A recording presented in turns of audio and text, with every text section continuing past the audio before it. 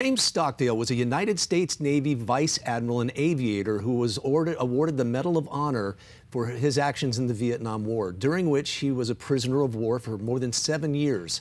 It was his leadership role that earned him that Medal of Honor. And here to share more about his legacy is his son, Taylor Stockdale. Taylor, good morning.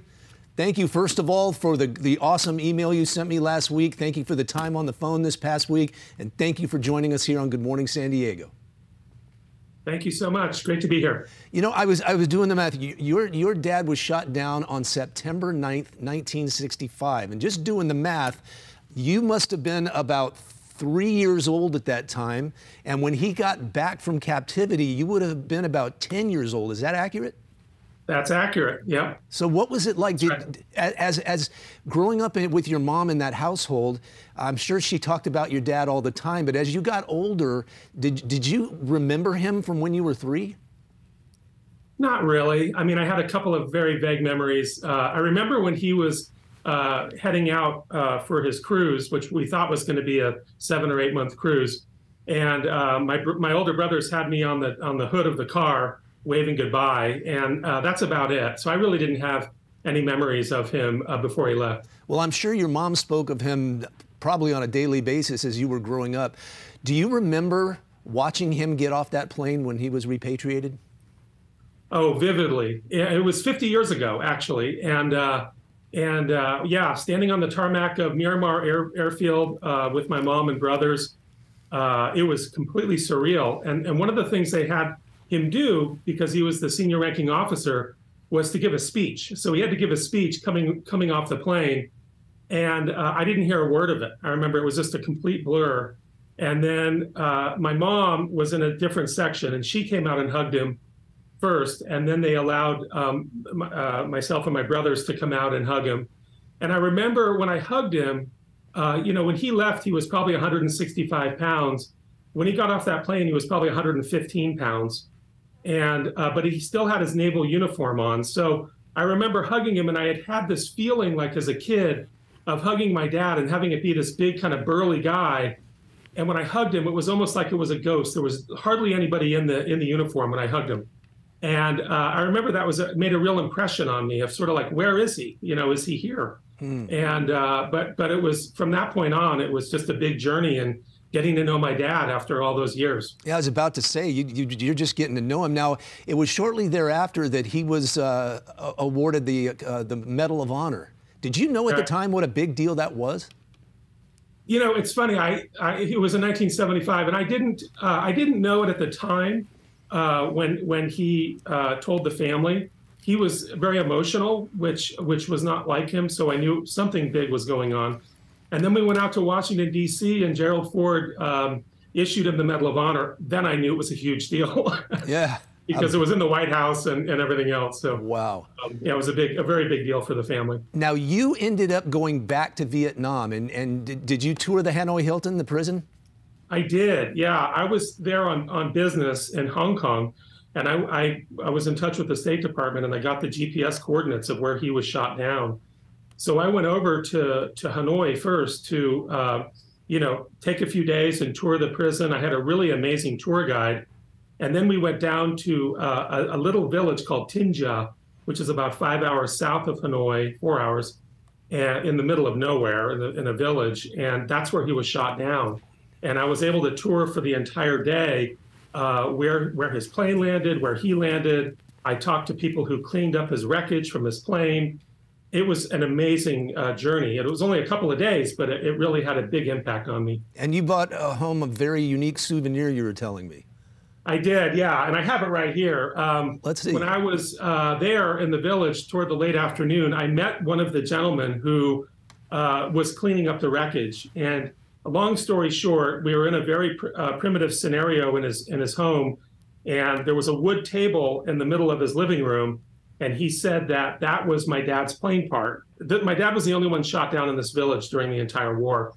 So I looked at the wood and I thought, well, I don't think there was any wood on an A4 at the time. Right. But then he had his sons rip off the cover of the table, and underneath it was this metal kind of fuselage.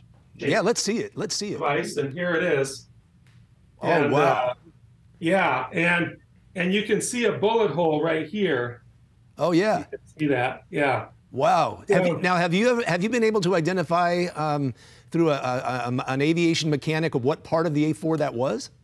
I did. I went back to North Island with it, which is where they were at the time. This was in 2003, and they were still repairing A4 jets at the time. And there's a serial number on there, and they authenticated it as my dad's plane. So Wow. that That was is pretty rewarding once they did that. That's fascinating. Now, you told me something on the phone that resonated with me. You said your dad told you that, I'm paraphrasing, I'm trying to remember, there was so much going on, that some of his most peaceful days were spent in the prison. Is that accurate? Something Yeah, like that. I mean, it was more about, like, he would say some of my most fulfilling days were in that prison. That's it. And as a boy and as a young man, I didn't really understand that, and nor did my brothers. And then when I went back to the prison and I walked around, and I just pictured him there. He was in solitary confinement for 4 years, and he was the leader of his men, and he really did an amazing job of getting everyone out and with their heads held high. And it finally kind of resonated with me that why he would say that. And I came home and I talked to my dad about it, and he was so relieved that somebody from the family had been there. And then I said, I think I understand why it was so fulfilling at times. It's because, and he said, everything I've done in my life leading up to that challenge, I drew on to get our men through. So every element, I had no idea, every football practice, every hard exam, every element of my childhood, everything I did as a naval officer leading up to that moment, I was able to draw on, and so that I could get my men out in the best way possible. Okay, now I have to ask you, while I've got you here, I want to let our viewers know about a guy we talked about, and the POWs all knew about, a sailor named Doug Hegdahl. Doug Hegdahl, Right. I'm going to give you the quick version. There's his picture. Yeah, there he is. He goes. He's on a ship off the coast of Vietnam. Goes overboard. Nobody notices. He's in the water for 12 hours. Gets picked up by Cambodian fishermen. They turn him over to the North Vietnamese. They beat him up with rifle butts, and they take him ultimately to the Hanoi Hilton. And what he did is he played dumb. He acted like he was a complete idiot, and he ended up falling in favor with his Vietnamese captors, and he ended up basically getting free reign of the prison. And the reason I bring this up is, and I told you, I'm trying to find this man. At last report, he was a guy. He would be 76 now, but he rode his bike around Ocean Beach and he kept to himself. Yeah. So every POW I've ever met knows who Doug Hegdahl is. And I asked you if you'd ever heard that name. Tell them what you told me, because I was pretty astonished.